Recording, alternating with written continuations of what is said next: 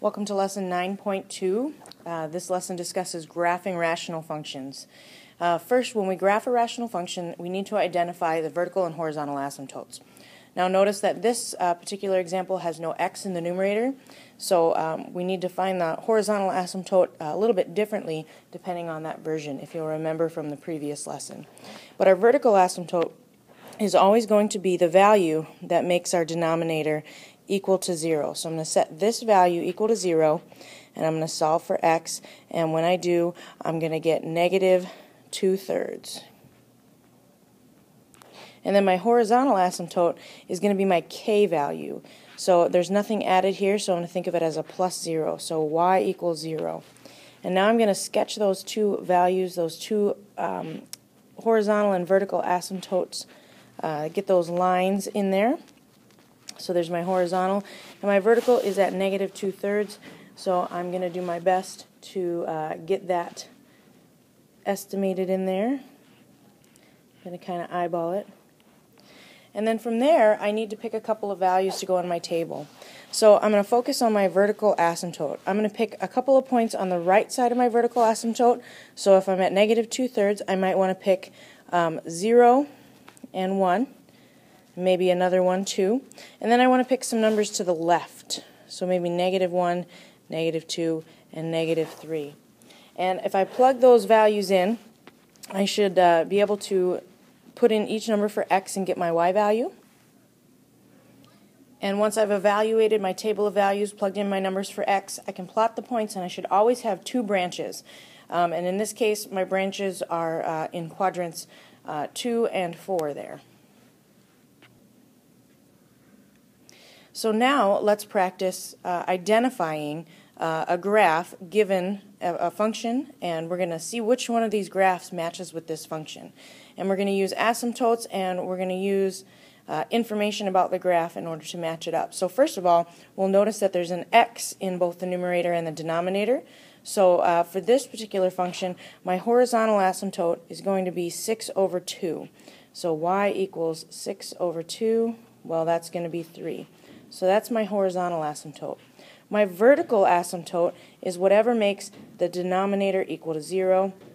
So when I set it equal to 0 and solve, you can do the algebra. I get negative 5 for my vertical asymptote. So if I look at these graphs, which one has a vertical asymptote at negative 5 and a horizontal asymptote at positive 3? It has to be this one right here in the middle. That's the only graph with those asymptotes, so this must be the one that matches. Now let's graph an example in that form. So you'll recall if there's two x's in the problem, then my horizontal asymptote is going to be the coefficients of those x's. So y equals 3/1, or y equals 3 is my horizontal asymptote. My vertical asymptote is going to be whatever makes that denominator equal to 0. So x minus 2 equals 0. We're going to get a vertical asymptote at 2. So now I'm going to plot those asymptotes here on my graph. 2 and 3. And then I'm going to pick a couple of numbers on the right side of my vertical asymptote. So if my vertical asymptote is at 2, I'm going to pick a couple numbers like 3, 4, and 5. And then I'm going to pick a couple numbers on the left side of my vertical asymptote. It's this number right here that tells me what to pick. So a couple numbers below 2 would be like 1, 0, and negative 1. And again, I'm going to plug those into my calculator and get my y values. And once we have our values plugged in and we figured out what y is by plugging in those numbers for both of the x's in the problem, we get this table of values, and when they're plotted, we'll see that we have our two branches here, one in quadrant 1 and the other in quadrant 3. So this is how we graph these simple rational functions. And the last thing we're going to do is look at this graph and write an equation that could model it. So the first thing I'm going to do is identify my vertical and horizontal asymptotes. And we can see that we have a vertical asymptote at x equals 4 and a horizontal asymptote at y equals 1. So the easiest way to go about this, the first equation I can write, is in HK form. So I know I'm going to have some number on top. We'll just put a 1. But then I know that if I have a 4 for my vertical asymptote, that's going to have to make my denominator equal to 0. So if I think about it, x minus 4 would work. It would give me a vertical asymptote of 4. And then my k value is 1. That's my horizontal asymptote. So that's one way that I could write this equation. And the second way that I could write this equation is to put it in the other format.